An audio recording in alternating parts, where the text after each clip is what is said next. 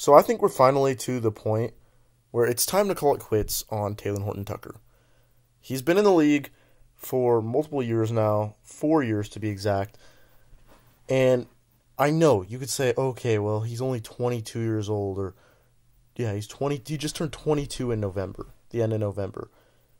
So maybe, just maybe, someday he will become that good player that he's supposed to be. But I just don't think that it's even a realistic possibility whatsoever. I don't even think he will last another 10 years in the league. I think that that would be a stretch because I just don't think he's that good of a basketball player. If you look at his numbers for the past couple of years, they haven't been great. The most he's averaged was last season for the Lakers. He averaged 10 points per game. The season previous, he averaged 9. And then his rookie year, 5.7, but he only played in 6 games. This year with the Jazz, so far he's played 36 games. He only started one of them, and he only gets 16 minutes per game. So he doesn't play a ton, and he only gets 7 points per game, as well as 0.4 blocks, 0.7 steals, 2.4 assists, and 2.5 rebounds, as well as 1.3 turnovers. And his shooting numbers have never been that good. From 2-point line, or well, not 2-point line, just 2-pointers in general, only shoots 49.6%. Not that great. And then if you look at his 3-point percentage, it's 25.8%, which is awful. I believe that's worse than what Russell Westbrook is shooting. So that is terrible. And he's not really even in the rotation for the Jazz that much if he only gets 16 minutes per game in a game that is 32 minutes long, or excuse me, 48 minutes long. So I personally am not a huge Talen-Horton Tucker fan. I think that the Talen-Horton Tucker for Patrick Beverley trade was a lose-lose because no draft pick was given up. Stanley Johnson was waived by the Jazz, and Talen-Horton Tucker hasn't been that great, and neither has Patrick Beverley. So it's been kind of a wash of a trade. At least I guess the Lakers got off of Talen-Horton Tucker's contract, which honestly probably isn't even that good of a contract anymore. It's probably a bad contract at this point. His value over replacement player is a 0.0 this year, so that means he's like about as average as they come. And on NBA teams, there are some really bad players sometimes compared to the other players in the league.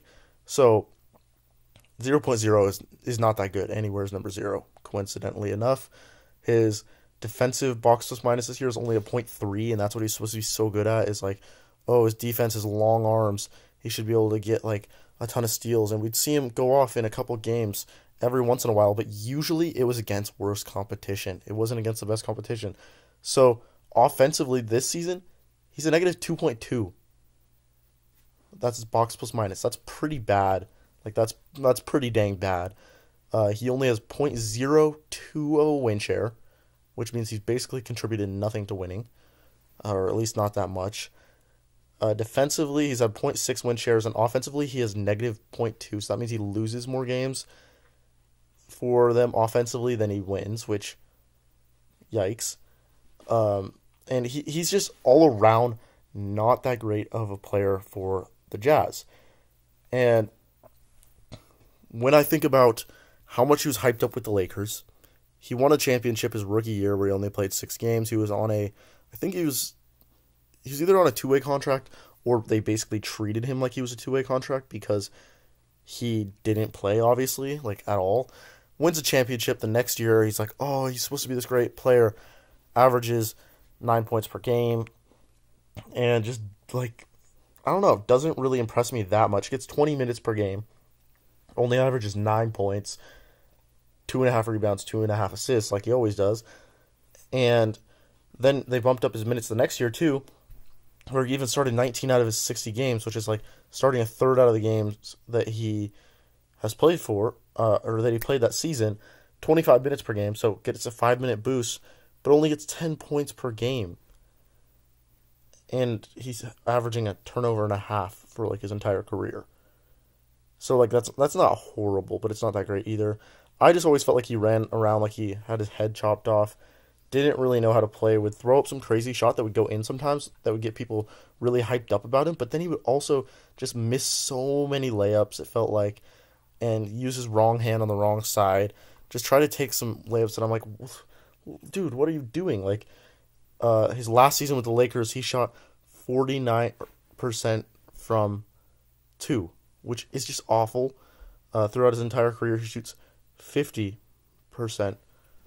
from 2, so only makes half of his 2-pointers, which isn't that great. If you look at his field goal percentage overall, it's 43% for his entire career. 43. Not that good. His worst is this season, where he's only shooting 39% from the field. That is really bad.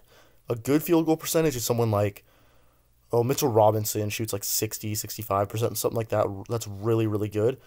Average, I think, is around 50. Like, let's look at someone that's like an average shooter. Let's look at like Russell Westbrook. He's not an average shooter, so that was a bad lead up. But he is known to be like a little bit worse of a shooter. His field goal percentage is 43.7 throughout his entire career. He has never had a... Oh, okay. Outside of his rookie year, he's never had a season where he shot under 40% from the field. Under 41% even. And Talen-Horton Tucker is shooting 39%. So that is not very good. Let's look at like an average shooter. Like, I would say LeBron James is close to an average shooter. He's probably around average, I would say. And I'm guaranteeing you he has never had a 39% field goal percentage season. The lowest, I think, is his rookie year, where he shot 41.7%, which is pretty bad. And then overall, his entire career, he's like a 50.5% field goal shooter, which just makes a lot more sense because he and Talen-Horton Tucker play more alike than him and Russell Westbrook in a way, meaning that they play like similar positions, and they both take a lot of shots around the rim, which I guess Westbrook does too. So yeah, I guess they're both decent comparisons, but what I mean by that is just he's not a good shooter. That's what I'm trying to get at. He gets 10 points per game, but it's not on the best efficiency. I just think that he's totally disappeared. No one talks about him anymore, especially since if Patrick Beverley was good, then people would talk about this more, but Patrick Beverley has just not been that good this season.